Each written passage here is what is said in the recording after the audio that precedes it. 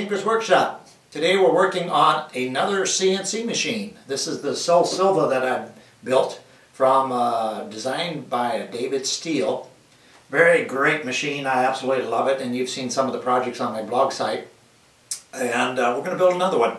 The QC Collab Makerspace in Davenport, Iowa, who I'm a member of, have asked me to go ahead and start building another machine for the Makerspace. And so today I started picking up parts for the machine, and we're going to start videotaping everything that we're going to do here, hopefully, and go through the entire process to show you what it takes to build this machine. I'm not going to give you every last little detail, simply because I did not design the machine. I don't have the rights to give you every last little detail. If you want to look at or buy a set of plans, take a look at my blog site. The site is solsylva.com, and David Steele, as I said, designed the machine, and you can buy a set of plans inexpensively from him and build your own. But this will give you a good idea what it takes to put this machine together. It's not difficult. It's going to take you a little time, but I give Mr. Steele a gold star for his efforts and his expertise in designing just this beautiful machine. We're going to I'm going to videotape a close-up view of the machine here and do a little narration along with it to show you what we're going to look at, and then we'll get into starting the build. So here we go. So this is the Solsylva machine backed up away so I can get into a camera view. We're going to zoom in here. We're going to go in and take a look at it. What you see on this machine is a DeWalt trim router, and this is all bolted in and strapped in, and then it's run on, you can see it here, these are nothing more than gas pipe, and it runs along vertically. This is your Z-axis running this way, and then crossways here would be your Y-axis, and then going in, let's see, this direction would be your X-axis. And so what we're going to make today is these pipes right here, and they're set up. We're going to zoom in here, get a good nice close view. And there's a set of rollers that ride on those gas pipes, and we're gonna take these pipes and cut them and show you how to mount them to these 2x4s on the frame. The framework of the CNC is nothing more than 1x4s and 2x4s, and we'll show that farther on as we build. And I made some adjustments to the original design. What I did here was I put a shelf in this little thing in the CNC, so that when you get debris that comes down in between all these slots for your clamps, that falls down on your electronics. The electronics is farther down. It's nothing more than a computer tower down here, and what I call a black box. That's all your electronics to make it run. And then of course on my desktop is the computer monitor that runs software called Mach 3, and we'll get into that in another video. But we're going to make the gas pipes today, and I'll show you what it takes to do them. A very, very simple process, and get started there. And we'll show some more pictures on this video and explain in more detail. So here's the gas pipes, and it's nothing more than 1/2 inch black galvanized black pipe is what they call it. Is a gas pipe. These are each of these pipes are 3 feet long. We're going to cut them down to the correct length for the CNC machine. Again, I'm not going to give out this information. If you need to know exactly how big these are, you'll have to buy a set of plans, because I simply am not allowed to do so. I found one thing too. We're gonna just use a standard pipe cutter, and we take a little WD-40 on it, and it cuts so much nicer. I struggled with the first time cutting these pipes on the original machine here, until I realized I put a little WD-40 on it and it cuts so much quicker. So we'll show you how to set that. We've got the gas pipe locked into a jaw horse by Rockwell, and I absolutely love this tool. It is a great tool, well worth the money. Something else you might want to look at for your shop, but that's another story altogether. Anyway, we lock this in, and it gives it a nice sturdy base to it. The gas pipe comes with a threaded ends, both ends. So first off, we're going to cut off the threaded ends, one end for sure, and then take our measurement and cut the other side. So we'll take a standard pipe cutter, And we're going to get it started here a little bit. We'll just put it on here.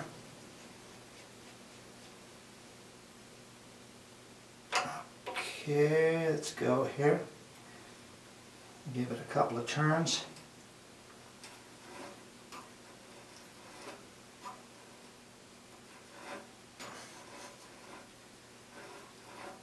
And keep working it down. Tightening as we go.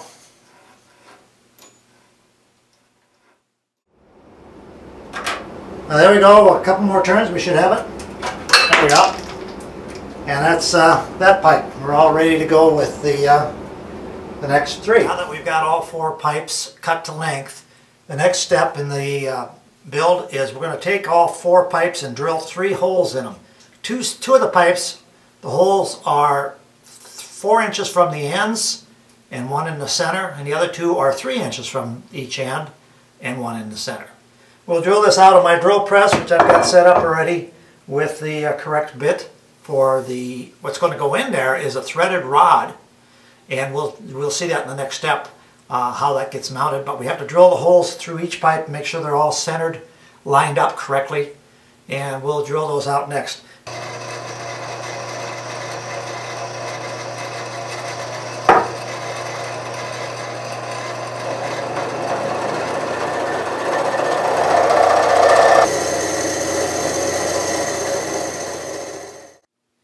The next step in the build, we're going to take a threaded rod and we're going to cut 6 pieces 5 1/4 inches long for the x-axis gas pipe mounts. So we'll cut these, we'll clamp these again in my jaw horse or any vise will do, and take a standard hacksaw and cut them off to length. What I did to mark these, simplest way to mark these is just take a piece of, I took a piece of painter's tape and marked it off, and then we know exactly on the edge of that tape exactly where to cut. Otherwise you can't mark it with a marker. But we'll go ahead and cut these with a hacksaw, and then we'll be ready to go with the next step.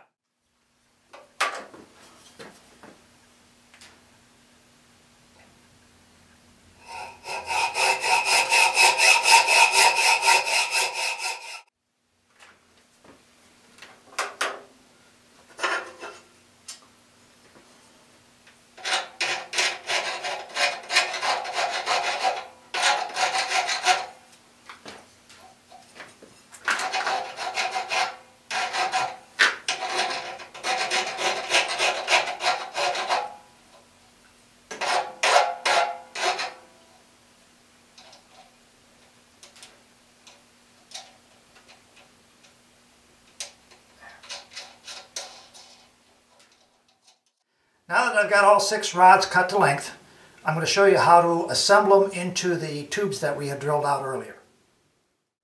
Okay, this is the assembled tube and threaded rods already. This is what we're going to end up making, and I'll show you how to put this together. What it is nothing more than the tube we had drilled out earlier.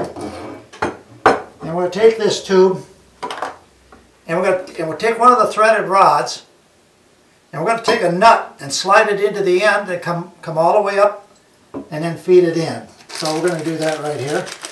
We'll take a nut. Let me get a closer view here. Okay, now that I got the camera adjusted a little better. This is the one of the tubes, and right there you can see the hole, one of the holes we drilled in the pipes earlier. I'm going to take a nut. So here, I'm going to take one of these nuts, and we're just going to shove it in the end. Then I'm going to take, let me think what I've got here, take a pencil, and I'm just going to shove this in until that nut lines up with the hole. Oh, just about got it. There we go. Now, put the pencil in the hole, get our threads kind of lined up in there. Let me see what I can get here. Oh, there we go, that looks pretty good. Then take one of our threaded rods.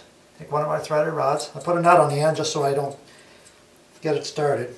But I'm going to take this, as you can see, and I should have mentioned this earlier, we drilled these holes only through one side. We didn't go all the way through the tube. You're getting all the way through the pipe. Anyway, we'll take this threaded rod and stick it in our hole. And if you're real careful, you can line it up with the nut that's sitting in the bottom. And we'll give her a twist here. See if we can get her started.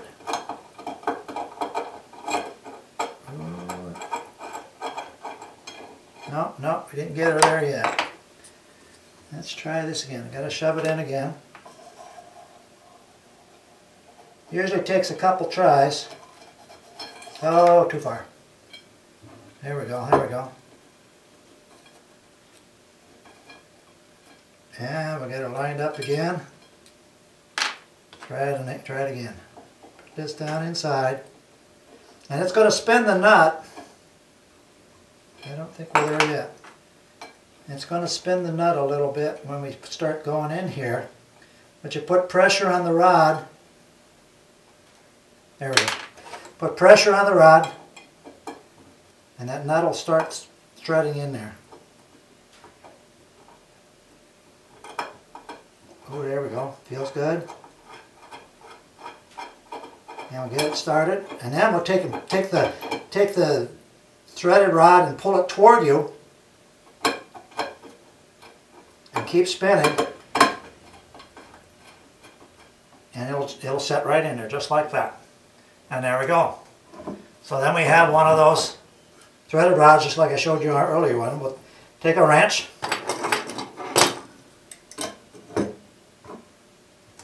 Tighten it up. And we're ready to rock and roll. There it goes. So then we'll put on the other rods, and these tubes will be ready to go. Now that we've got the pipes done, the next step, we're going to take standard 2x4s, and we're going to cut them the same length as the pipes, and we're going to drill them out with a series of 3 holes again, 4 inches from the end and 1 in the center, all the way through. So we'll set this up on the drill press and show you how that's done.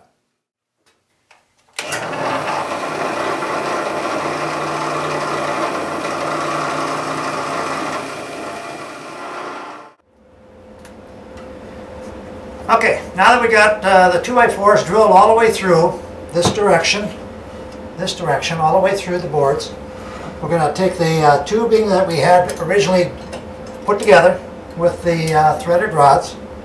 I'm going to slide those into the holes, hopefully, with our washers.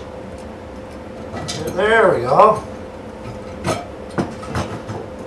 Flip it over. Put some more washers on the other ends.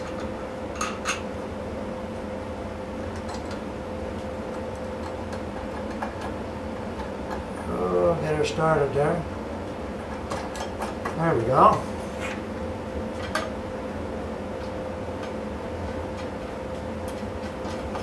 And then we'll take a crescent wrench or a small wrench here and tighten up our nuts.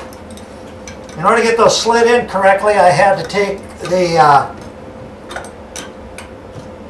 threaded rods that were tightened in here. I had to loosen them up a little bit, give them a little more play.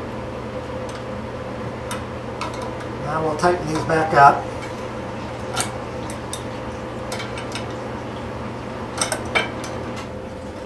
There we go. Out of there. And there's an extra nut that I put in here on the shaft, and this will help us later on when we're adjusting the height of these rods for alignment when we get the CNC machine up and running. Okay, here's the setup again for the this would be the X-axis rails and the gas pipe that we just put together. I want to zoom in here, come in a bit closer, and show you what had happened. What I did here, right there, I put a double nut. Let's see if we can zoom in. There we go. We put a double nut in here, so that this rod comes up through, all the way up through this 2x4 into this gas pipe. There's a nut, like we said. We put a nut on the inside, and then this nut here holds the threaded rod to the gas pipe. This nut here is so that we can adjust this. Let me back it up a little bit. There we go. We can adjust this height of this rod up and down, and this will help us a lot when we want to do alignment for the setup on the CNC to get our bit to cut perfectly flat all the way across our table. And the original one I had here, I had a heck of a time doing that, simply because this nut here was recessed. And the only reason it was recessed was that it's so that you could take the CNC machine and set it down on a flat work table without a stand. And if I had known that from the start, if I'd have realized that, I would have done it just like this. It'll be so much easier setting up the machine to zero out the table for the bit, and it'll be a lot quicker, a lot better alignment on it. So that's where we're at, and we'll continue on in part 2 of the video and go from there.